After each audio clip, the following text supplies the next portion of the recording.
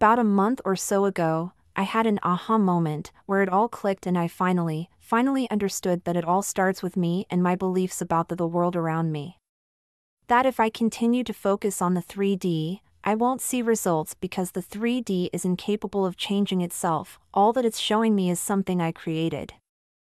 Over the past 4 to 5 weeks, I've dropped everything I've been trying to manifest and focused on loving me. Giving me the attention, love, and forgiveness I so desperately wanted from everyone else. So far, I've naturally fallen into a pattern of turning within and forgiving myself when I repeat the old story rather than getting upset and wondering why nothing is changing like I did previously.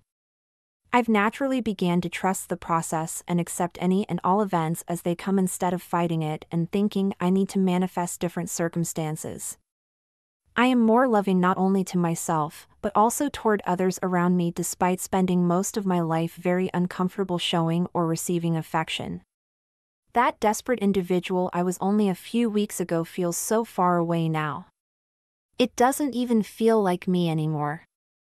And as a result, over the past few weeks, this last week in particular, I've seen a lot of movement from things I struggled to manifest before. I was able to create a civil relationship with my stepmother who has always been very hostile toward me.